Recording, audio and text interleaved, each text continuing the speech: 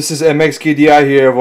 This video is going to be how to change the hard drive in an Acer Veriton X2110, and this is the basically like a slimline version of the desktop PC. It's really small and only using the low profile video card, and I'm going to show you guys how to upgrade it. This is the model X2110.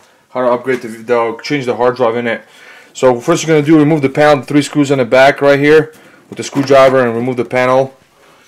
Now you're going to turn over this way and remove the hard drive. You're going to take the SATA cable off, unplug the SATA cable and the power cable to it,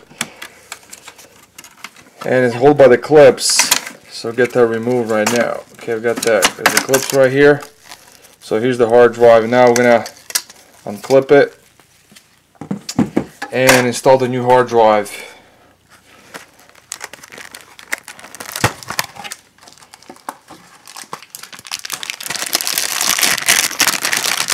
And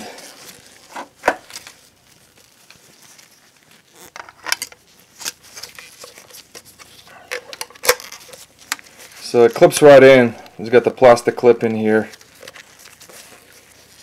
just like that.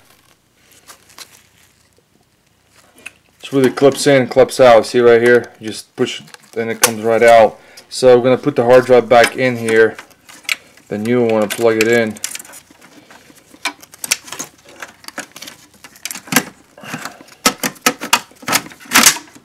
So we're going to connect the SATA cable and the power cable for this hard drive. So now we connected the cable, SATA cable. So what we're going to do is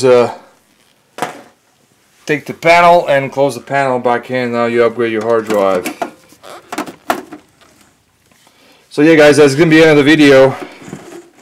Thanks for watching. Bye.